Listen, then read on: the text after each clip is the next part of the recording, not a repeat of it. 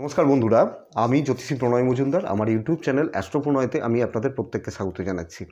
এই ভিডিওটার মাধ্যমে আমি আপনাদের কাছে জানাবো জানুয়ারি মাসে কন্যা রাশির মানুষজন কী ফল পাবেন বা কোন দিক থেকে ভালো হতে পারে তার সামগ্রিক তথ্য।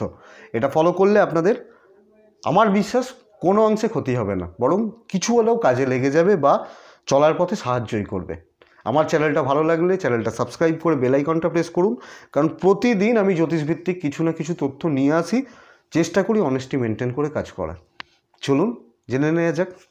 প্রথম কথা হচ্ছে, কন্যা রাশির ক্ষেত্রে রাশির অধিপতি কেতুযুক্ত হয়ে চতুর্থভাবে বসে থাকবে। রাশি মানে হচ্ছে আমি নিজে, মানে রাশি যে জায়গা থেকে বিচার হয় সেটি মানে হচ্ছে আমি নিজে। তা কন্যা রাশি মানে হচ্ছে সেই জাতক বা জাতিকা নিজে, তিনি কেতুযুক্ত। অর্থাৎ এই মাসে আপনাদের চলার ক্ষেত্রে প্রত্যেক পদক্ষেপে একটু সাবধান বা প্ল্যানিং করে চলার প্রয়োজন। আবেগ, ইমোশন বা সেন্টিমেন্ট ইত্যাদি দ্বারা না সিদ্ধান্ত নেওয়াটাই বেশি দরকার, এবং কোনো না কোনোভাবে পাজলড আপনারা হতে পারেন বা ভুল আবেগের বশবর্তী হয়ে সিদ্ধান্ত নিয়ে ভুল সিদ্ধান্ত আপনারা নিতে পারেন। এই জায়গাটা একটু খেয়াল রাখুন, এবং যে কোনো বড় ডিসিশান আপনাদের গুরুজনদের পরামর্শ নিয়ে নিন। এটা আমি বলবো আপনাদের জন্য বেশি ভালো হবে। দ্বিতীয়াপতির অবস্থান শুভ। দ্বিতীয় মানে হচ্ছে মানুষের অর্থের জায়গা। দ্বিতীয় ভাব যখনই শুভ হয়, আয় ভাব নিয়ে খুব বেশি দুশ্চিন্তা থাকে না। কিন্তু ওই যে বললাম যে যেহেতু আপনার রাশির অধিপতি কেতুযুক্ত হয়ে বসে রয়েছে, আয় ভালো থাকলেও আপনাদের অনেক ভুলভাল চিন্তা ভাবনা বা একটু আবেগ বা একটু আপনাদের ইমোশন খরচা কিন্তু করিয়ে দিতে পারে। কারণ আয় নিয়ে খুব বেশি প্রবলেম হবে না, আয় ভাব যথেষ্ট ভালো হচ্ছে, অর্থের জায়গা যথেষ্ট ভালো হচ্ছে, কিন্তু কোনো না কোনোভাবে ব্যয় আপনারা করে ফেলতে পারেন বা একটু বেশি অধিক ব্যয় হয়ে যাওয়ার সম্ভাবনা থাকছে। তৃতীয়ভাবে মঙ্গলের অবস্থান। তৃতীয়ভাবে মঙ্গল, শত্রু যদি থেকে থাকে আপনারা জিতবেন। মানে কেউ যদি আপনাদের ক্ষতি করছে বা কেউ যদি আপনাদের পেছনে লাগছে বা পেছন থেকে ছুরি মারার চেষ্টা করছে না, আপনারা জিতবেন বা আপনাদের কোনো ক্ষতি করতে পারবে না। এবং বড়ের কথা হচ্ছে যে ভাই বোন বা দাদা, নিজের মায়ের পেটের মানুষজন আর কি, বা সেই ধরনের মানুষজন, তাদের থেকেও আপনারা ভালো সাপোর্ট এই মাসে পাবেন। হয়তো পয়সা দিয়ে না পারলেও পাশে এসে দাঁড়ানো, বিপদে পড়লে আপনাদের সাথে থাকা, এই জায়গাটা কিন্তু রয়েছে। কিন্তু বন্ধুত্ব থেকে প্রতারিত হতে পারেন বা বন্ধুবান্ধবদের থেকে চোখ কান খোলা রাখতে হবে, সাবধান থাকতে হবে। চতুর্থ ভাব ডিস্টার্ব হয়েছে, পারিবারিক অশান্তির জায়গা একটু থাকবে। পারিবারিক বলতে আপনি আপনার মিসেস বা এই রকম জায়গায় একটু ডিস্টারবেন্স কিন্তু তৈরি করতে পারে বা একটু গোলযোগের জায়গা তৈরি হতে পারে। এই দিকটা একটু লক্ষ্য রাখুন বা এই দিকটা একটু সতর্ক থাকুন। দশম ভাবস্থ রাহুর অবস্থান, এই 10th হাউসের রাহু কোনো না কোনোভাবে আপনাদের কর্মক্ষেত্রে চাপ বৃদ্ধি করাবে, প্রেশার আসতে পারে বা কর্মক্ষেত্রে দায়িত্বের প্রচুর বোঝা আপনাদের ঘাড়ে চাপতে পারে।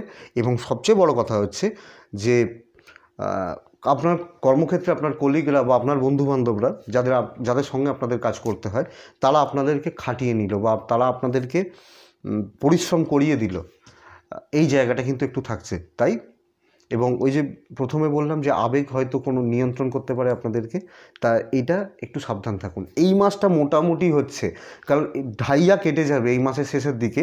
এই মাসে শনি খুব বেশি রেজাল্ট দেবে না, তবে ঢাইয়ার এফেক্ট কেটে যাওয়া মানে হচ্ছে শনির রেজাল্ট পেতে আরও সময় লাগবে, কিছুদিন, 1 মাস 1.5 মাস হয়তো সময় লাগবে। সামগ্রিকভাবে কন্যা রাশির জাতক বা জাতিকাদের ফল কিন্তু ভালোর দিকে আসছে বা ফল কিন্তু ভালোর দিকে হতে চলেছে। তা সামনের দিনগুলো যথেষ্ট ভালো হচ্ছে, এবং আমি বলবো যখনই মোটামুটি ফেব্রুয়ারি মাসের মাঝামাঝি হতে থাকবে, তখন থেকে দেখা যাবে আপনাদের গাড়ি স্পিড বাড়ছে বা আপনাদের জীবনে চলার পথটা স্মুথ হচ্ছে। এই জায়গাটা খেয়াল রাখুন। নতুন প্রেম এ মাসে আসার সম্ভাবনা রয়েছে, বা অনেকে আছেন কন্যা রাশির ছেলে মেয়ে আমাকে জিজ্ঞেস করেন, হোয়াটসঅ্যাপেও মেসেজ পাঠান যে এ মাসে কি আমাদের প্রেমটা জুড়তে পারে, অনেক দিন আগে প্রেম কেটে গেছে। আমি বলবো সম্ভাবনা থাকছে, এবং বিয়ের যোগাযোগের জন্য এই মাস যথেষ্ট ভালো হচ্ছে।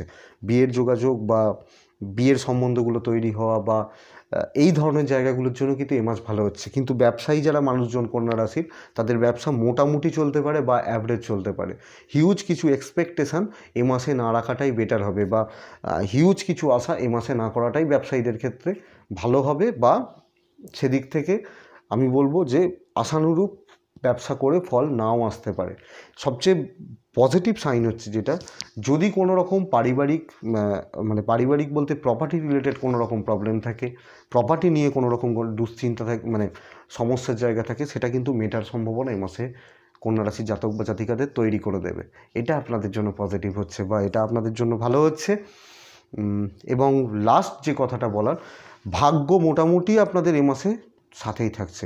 কাজ হাত দিলে অবস্ট্রাকশান আসবে, কিন্তু ওভারঅল আপনারা দেখতে পারবেন বা লক্ষ্য করতে পারবেন যে আপনারা কাজটা কমপ্লিট করতে পারছেন, বা যে কাজটা শুরু করেছেন সেটা হয়তো শেষ আপনারা করতে পারবেন। এটা আপনাদের জন্য যথেষ্ট ভালো কিছুকে নির্দেশ করে বা পজিটিভ দিককে ডেকে এনে দেয়। এই জায়গাটা একটু ফলো করুন, অবশ্যই ভালো হবে।